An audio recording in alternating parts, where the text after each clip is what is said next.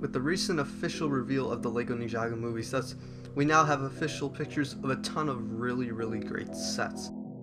However, which sets stand out from the rest? Hey guys, Hfmasters here, and today we're going to be ranking the Lego Ninjago movie sets. Now before we get into the list here, we want to say right off the bat that this list is not going to include the collectible minifigure series or the junior set, Shark Attack. The reason Shark Attack is not being included here is because Shark Attack is overly simplified compared to a regular system set since it is a part of the juniors line, and the collectible minifigure series isn't being included because we don't really consider that a set since it really is just minifigures. And with that out of the way, let's go ahead and get started with the list. The Manta Ray Bomber is a well-designed set and it pulls off the Manta Ray look it's going for very well. However, something about it is just boring to us. Maybe it's the fact that the color seems just kind of bland really, with just some gray and some white and then a little bit of yellow highlights in there. Or maybe it's just the fact that it looks awkward, but the set just seems boring to me. Now although there are some cool features such as those built-in flick fire missiles with the cool trigger mechanism, as well as that a removable boat on the back, it just still comes off as boring. There isn't a lot that appeals to me from this set, and it's one of the few sets in this wave that really I just don't care about.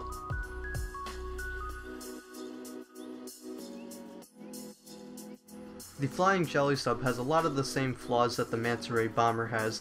It still has that relatively boring design along with the color scheme, which really isn't that appealing to me. However, I think the design is a lot cooler on this one. The whole jellyfish design just works way better here. The legs are very posable, which are cool. I like the way they have those chains coming out to sort of represent the sort of like leg things on an actual jellyfish. And the whole thing just looks cooler to me. In addition, the set comes with that little boat on the side, which is actually a pretty nice small build that makes this set a lot more appealing to me, because I like to have that little boat in Ninjago City or any sort of like custom mock you guys have. It'd be cool to have that as a part of it. The set has some decent minifigures in the form of Jay and of course the Shark villains along with the civilian, but the set itself is just kind of lacking, being kind of boring and not really all that many great features.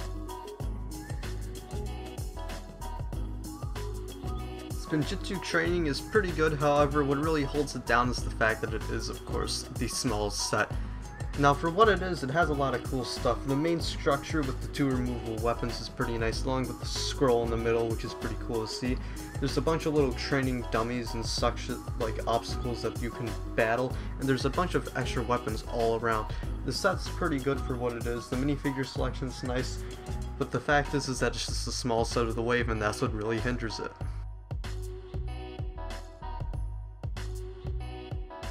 Ninjago City Chase is probably the most diverse set out of the whole line, featuring a police car of some sort, a whole sort of selling booth for food outside, as well as a whole sort of light post build.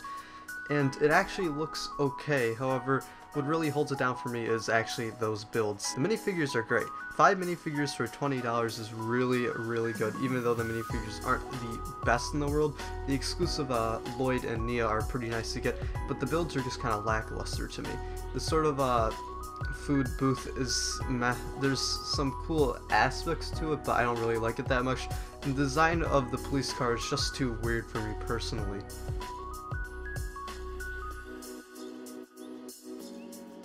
Master Falls is actually one of the coolest sets to come out of this line in my opinion, however it's constantly overlooked due to the fact that the bigger sets are just so great. However, I think this set's actually really cool. There's a lot of cool features such as the T-bars actually on the sides being able to connect to minifigures, so you can sort of leap across using that, which is pretty cool and adds different dynamics to battles that you can have. The fact that you can battle on the bridge easily is pretty cool, and that looming cage over there is also really nice because it just adds that extra dynamic to the set and that little extra bit of danger, which really makes it cool. The set also has a really cool design to me. I love the way the bridge works here. I think it looks really cool, as well as the water details with the pointing rocks on the bottom. The little skeleton in the corner also is a little bit cool because it adds once again that dynamic, saying that, you know, someone's been here before and it didn't work out so well, adding a little bit of danger. There's also that secret cave in the background, which adds a little bit more playability, and just overall the set's really cool, and it's constantly overlooked just because of, you know, the fact that it is kind of small and that those bigger sets just really overshadow it.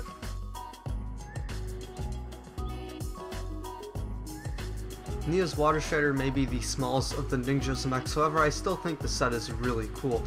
The Water Strider has a really cool design, being almost spider-like with the 4 legs, and the set has a lot of cool features such as that stud shooter in the middle, the 360-degree rotating cockpit, and of course just the whole sort of mech itself.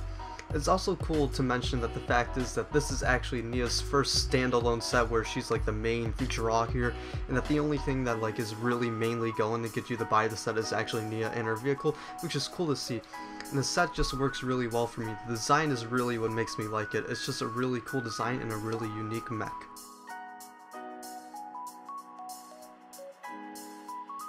The Garma Mecha Man is easily the best villain set to come out of the Lego Ninjago movie line in our opinion.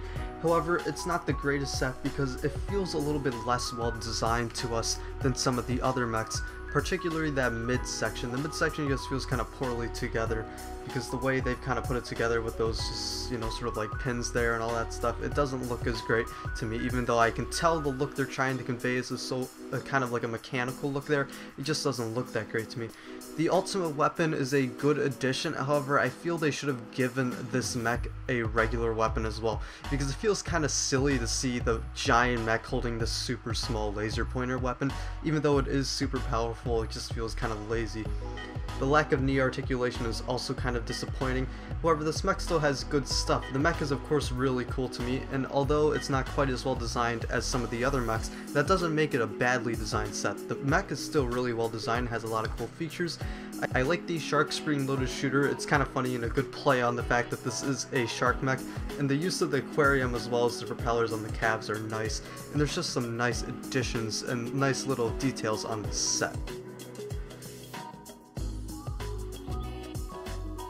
The ice tank has one of those designs that you're either going to love it or you're going to hate it, and in our case we really like it. I think the ice tank is one of the coolest looking sets to come out of the Lego Ninjago movie. The giant cannon on the side looks really good to me, although it is kind of ridiculous that it's kind of just sticking out like that. I think it works in this case. I like the whole design. It's kind of like the whole pyramid sort of thing going on here, and I think it looks really cool. The only things that I don't really like about the set is that there's some red highlights on it, and for the most part they work, but that little centerpiece, just it doesn't work for me there. It's just a little bit too much red for me on that one particular part, and it adds just that tiny bit of asymmetricality, which I don't really like all that much. But other than that, I think the ice tank's actually really cool and has one of the coolest designs out of all of these sets in my opinion. The Lightning Jet is very similar to the Zane's tank, where the design is the design that you're either going to love or hate. Personally, I think the design's pretty cool. I like the uniqueness of it. I think it works well here. But what really set it apart from Zane's tank for us was the fact that it came with that little tiny crab vehicle. It just adds a little bit more playability and balance to the set because you have an actual villain to fight versus Zane's tank, where the most you got for a villain was a random minifigure. Speaking of minifigures, Ed and Edna are included in the set, which is a pretty nice callback for fans of the TV show finally being able to get Jay's parents, and the Lightning Jet itself is just a really cool vehicle to me and a really cool set.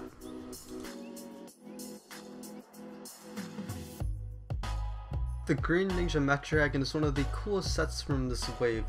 There's a ton of sand green on it, which is going to be really good for a ton of different people who want to get that color scheme, and the set itself is really cool. It's got a bunch of cool features such as the whipping tail and the waist articulation, as well as those built-in stud shooters. The mechanical look actually works out really well with those pop-out thrusters, and the only thing I don't really like is that the head isn't brick-built. Now, it is mostly brick-built with it just being kind of small segments that aren't, but I think it would have been cooler if they really got the whole brick-built section going on there. However, I still think the set's really cool and it's really solid, and it's a whole lot better than I was expecting it to be when we initially got the pictures of it.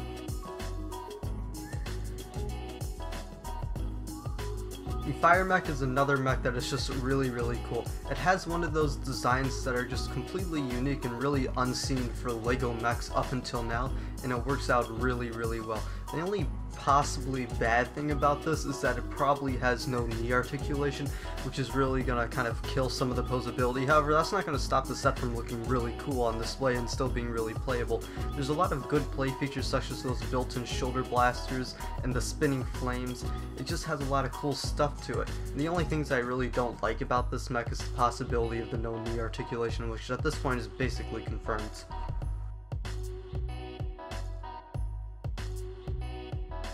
The Temple of the Ultimate Weapon is one of the coolest sets to come out of the Lego Ninjago movie line in our opinion, and a lot of it has to do with the fact that it is a structure set. There aren't too many structure sets, and when they nail one like this, it just comes out really well and it's really nice. And this is one of those cases where they really nailed the structure building, and the building just came out really well. It has a lot of nice play features in the back, such as that dropping rock along with the cage and some of the secret dungeons. The two little guardian lion things are pretty cool, and they look like nice builds, and it'll be interesting to see how they add to the appearance of the temple itself. And the only thing that I don't really like about this temple is the fact that it's called the Temple of the Ultimate Weapon, and it doesn't come with the ultimate weapon. Like, come on Lego, what's up with that? The Destiny's Bounty is a set that I really don't have to explain why it's so high up on the list. The set is just amazing. It has so many cool design features such as the two dragon heads on the front, the way it's built just all together. There's a lot of cool small details such as Wu's bedroom and that little picture of the ninja, which is a callback to the earlier ninja or the earlier Ninjago, as well as some of the other rooms. There's just so many cool things about it. I love the sails, how they have that dragon pattern going there, so as if you were to have them connected it would form a dragon. There's just so many cool features. The set's just so great. The only thing that like I possibly don't like, it really depends on how it plays out in the movie for me personally, is that the set does not have the flying feature like the previous Destiny's Bounties. However, that doesn't seem to matter too much to me. It's going to depend how it plays out in the movie, because if it's kind of just boring in the movie, it doesn't really do much, then I'd rather have the flying feature, but it's gonna depend on the movie. Well, you all saw this coming. At number 1, we have Ninjago City. This set I really don't need to explain why it's number 1. This set is just absolutely amazing. There's so many great features in it. It's just such a well-built set. The modular building style works really well for me, although personally if I had the choice I would prefer a more traditional city layout. However, I still think the modular setting is fine. Plus it is actually compatible with other modular buildings. So if you have a modular building, you actually can't connect this with your other modular buildings, which is pretty cool and adds a little bit of extra playability and displayability to this set, which is nice. The minifigure selection is of course great, with so many just different minifigures. There's just a bunch of diversity along with some exclusive figures. There's so many references to past Lego themes and Easter eggs in this set, and everything just works with this set. It's just one of those sets that it just works so well, and we don't even need to start on that price per part ratio. And that was our ranking of the Lego Ninjago movie sets. Feel free to leave a comment ranking the Lego Ninjago movie sets in your own list, and feel free to like the video if you did. Also feel free to check out some of our other videos similar to this one, such as our other top 10s or analysis videos, which will go into further depth explaining the sets and their features. And that is it for this video ranking the sets. Thank you guys for watching, and until next time, I'll see you guys later.